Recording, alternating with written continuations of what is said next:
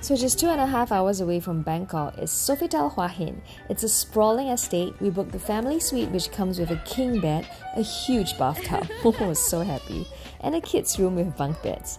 There's also a connecting room for our parents. The food was amazing. We went to Beach Society, we had Western Grill, surf and turf, definitely try the salt baked catch of the day. The next day we spent at the pool, but first breakfast. The kids got to serve themselves and I love the traditional Thai selection. Next, we played mini golf. The lawn is straight out of a storybook and it was the first time our whole family played this. The adventure float was a great challenge, but it was so much fun. And Momo loved the electric paddleboard. There's also table tennis, there's a playground, and there's a kids club where you can drop them off. And we lunched at the pool every day. We overdosed on coconuts and ice cream. Well, it is a holiday.